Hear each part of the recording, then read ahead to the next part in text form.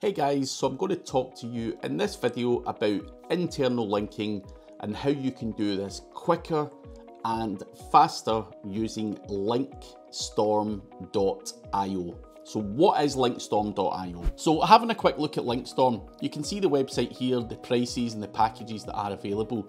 But if you go to the homepage on the website, you can see, or even try it out with your own website, analyze your own URL. Right there on the homepage. Now, there's a video on there showing you how LinkStorm works, and you can see how it can help you in terms of internal links. You can simply accept or reject the information that it's providing you with. You can audit your site's linking, or if you've inherited a client, you can simply audit it and then go and implement those changes straight away. You can fix other links issues such as broken links, no follow links. You know, obviously it flags up redirects. But overall, it is to improve your internal linking and optimize your anchor text and make sure that you do take advantage of your free trial. Take full advantage of that. Try it out. What's the worst thing that can happen? So I'm going to talk you through the dashboard in a second, but first, what does it cost? $30 allows you unlimited projects and up to 1,000 URLs. So if you've got a whole bunch of small websites, $30 package is enough. There is a medium and a larger package at $60 and $120, and that just simply allows you a hell of a lot more credits to do a lot more URLs. So we'll just dive straight into the dashboard. Now, the first thing you can do is connect the dashboard with your Google Search Console. Very simple and easy, just a button to connect that. Now, the second thing that you have to do down here, if you want to automatically use the dashboard to automatically place those links for you, you need to add a little script to your header. Now, if you're on WordPress, you can use something like insert headers and footers, and you can insert the script here.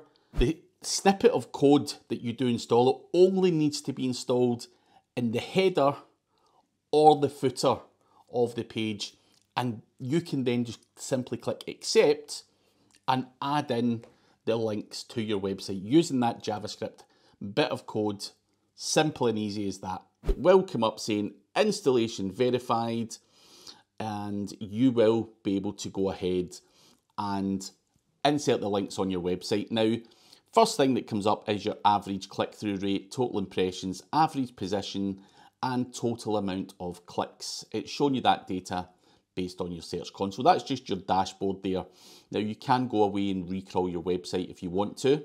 Once it has crawled your website, you are getting a whole bunch of pages with some important data. So I'm just going to scroll through some of these and it will show you impressions, clicks, CTR, average position, the crawl depth, the number of clicks required to reach the page, the status code of the website or of the page, and any link building opportunities that are available for each page. Now, I've been in SEO for a while, so a lot of my opportunities are gone, unfortunately. Now, there's always going to be opportunities out there. So we go to the opportunities tab just here, and it's giving me 13 opportunities based on semantic similarity and 5 opportunities based on content matching. So we can click on that and we can see which of these opportunities we want to use. Now, there is some filters up here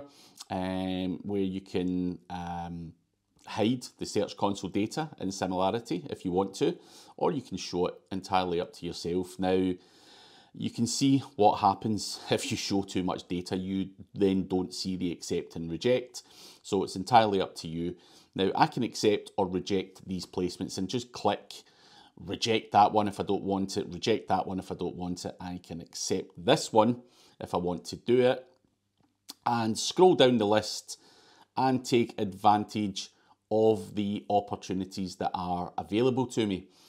Now, I'm just going to click on the content matching, and again, it's giving me the crawl depth of that page, the target page. I can accept, and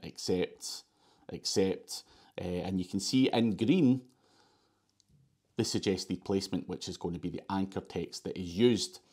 Now, that's just your opportunities tab. You can simply go in there and accept the opportunities or reject any opportunities that you would like to do. Now, if you click on the links tab here, you will see all of the kind of links that you've got and what's going on with your website, impressions, average position, clicks, and so on and so forth. So you can have a look at that at both internal and external links on your website as well. Quite good to look at what's going on with your website both internally and externally. So doing that audit at the start, crawling your website to see what's going on both internally and externally is really important, because also you don't want to be linking out to every Tom, Dick and Harry. You're leaking link juice when you do that. Now, another important part of internal linking that people ask me in terms of questions is, what anchor text should I use? Now, if you were to scroll through here, you'll see that I use all sorts of different anchors, and because of my website says read more on the news page, it's going to have a hell of a lot more of the read more anchor than it would for link building, social media, share a sale, or whatever it may be. You'll be able to see I've got 185 pages of anchors talking about all different things relating to digital marketing, SEO, and the likes. So I have got a lot of internal links. And of course, if I'm going to link to Amazon Associates, for example, then I may use an exact match internal anchor for that. It's got to be clear, it's got to be concise, but I would still vary it. You want to make sure that it's not as spammy as hell and you don't have hundreds all going to the one page. You want to spread the internal link juice around your website so that any power your overall domain's got is getting passed down to the most important pages on your website. Now, that is what the anchor section does. Also, what this tool does is it shows you any kind of issues that you have. Now, it will flag them up here. Now, I've got a lot of redirects on my website because I took down a load of old content that was no longer relevant, and I've got 539 redirects. Now, it's not a problem to have redirects, of course it's not, but it does highlight what I've got. It also does highlight any kind of broken 404s that you've got on there. Again, without doing a full website audit, we can see very quickly what issues the website has, but that is how simple and easy the tool is to use. The big thing with this particular tool, LinkStorm, you can use it on multiple platforms. With Link Whisper, I use it personally on WordPress, or had been using it personally on WordPress. Since I've came to LinkStorm, I can use it across a multitude of other websites. I've got some e-com stores that are built on Ruby on the Rails. I've got a Shopify website. I've got various other bits and bobs out there. So I can use this one platform to look after all of my websites. So it's not a WordPress plugin. It is merely a software that helps you implement your internal links, so you don't need to install a plugin or do anything like that. The little script will help you out.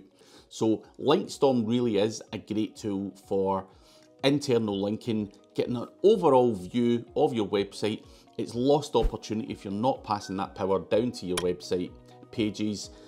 So many people that I do audits for do not have a great internal linking structure on their website. So for a very low cost, you can make sure that you can do this automatically. You just need to click accept, accept, accept, and the script will automatically place the link that's in your opportunities straight onto your website. And you can do this for unlimited websites on any of the packages.